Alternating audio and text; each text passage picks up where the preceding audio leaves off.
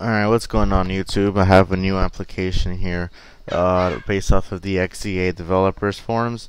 It's a one-click Eris root application. Doesn't require you to use your computer at all, which means you no longer have to use the Google SDK to ADB push anything to your device. This is a lot better for people who had troubles installing it. I know I did in the beginning until I understood how to get it working. But this is a neat application, does it directly off the device. As you've noticed, a lot of new devices, the Droid X and the iPhone, have been getting newer jailbreak and rooting methods where you can do it directly on the device without having to use a computer. Hopefully that's a new mild threat for new exploits. So you click I'm going to give you the link in the description, you click the application thread, and you'll be sent to this page. It's the entire disclaimer for this application as well as the instructions. Now, it says that this is not a free app, blah blah. It is a free app.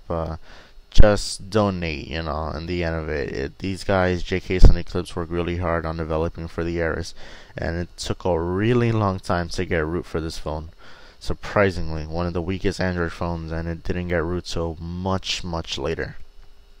Anyway, so as you see, the steps are really simple. You just download and install the application.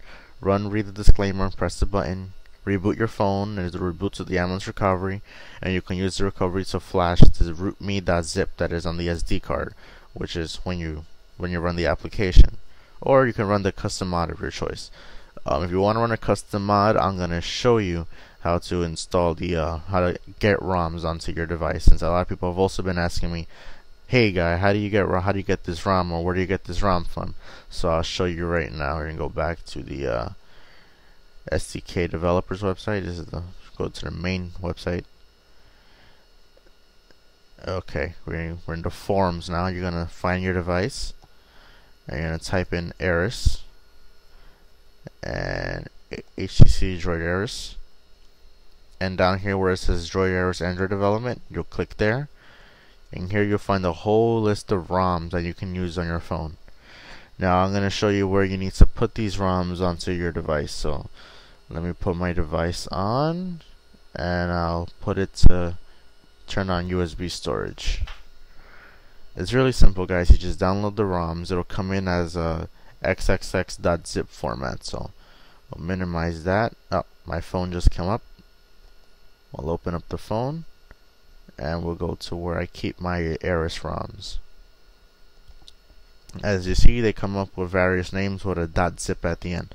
All you have to do is really just drag and drop it to the root of your memory card, and then when your phone's in reboot and recovery mode, i.e. when you first do the rooting exploit, you'll be able to do this much quicker.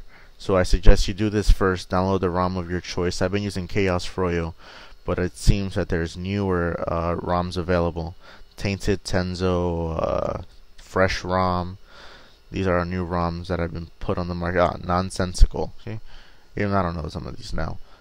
So that's it, guys. This is teaching you how to use the one-click exploit on your Droid Eris and where you can get the ROMs. I'll put both links in the descriptions. Hopefully people won't ask me any more questions about this. Alright, guys. Take care.